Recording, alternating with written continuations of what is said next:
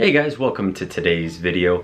In this video, I'll be sharing with you a topic that's near and dear to my heart as a biohack that I use each and every day, and that is the use of blue blocking glasses. As you'll notice here with the same frames that I'm wearing now, I have a prescription pair of glasses that have the blue blocking application over the top of the lens, which is an option, of course.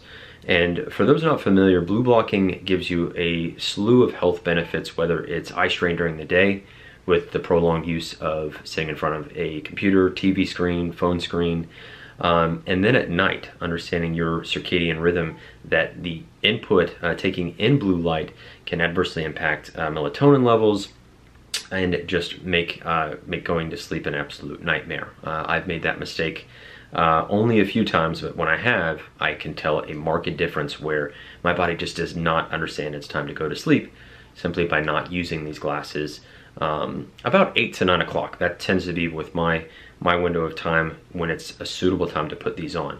Now, also, if I know if I'm working for about 4, 5, 6 hours in a given day and it's just straight computer time, I will utilize my blue blocking glasses for that purpose as well. The reason this topic is kind of the topic du jour is that my wife, having seen the positive impact blue blocking glasses has made for me, she wears prescription lenses the same way that I do, and she's checked out a website called Zenni, which actually is pretty cool because they take your prescription and they use, I think, even a technology a little bit deeper than simple blue blocking technology, and they sync it up with your prescription, and you get that blue blocking technology folded into your glasses. Great, super practical for people like me that really need that next level where, ironically enough, the strain that's caused by blue light most likely required to a degree my prescription, and then I need a prescription solution with blue blocking technologies. Some of the others that I've seen out are worth checking out. Things like Swannies or Swansik. I was recently checking out. I'll include a link for both of these in the description, but what was cool about what they offered is that they had one that fit over. So again, it's a lot more practical for folks that wear glasses.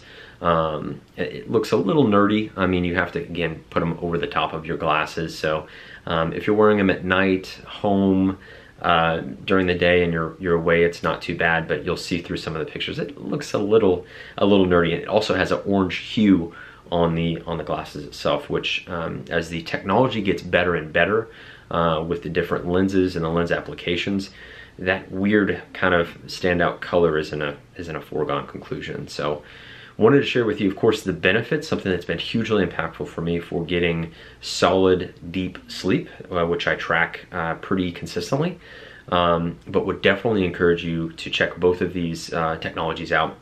And let me know your thoughts. Let me know your experience. I don't know anybody who's done the Swannies.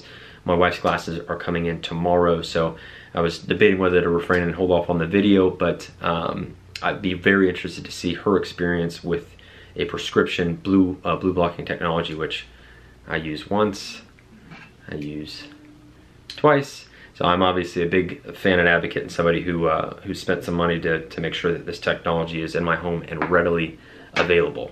So hopefully you guys enjoyed this video. Please let me know in the comments any questions that you have, your experience with blue blocking glasses.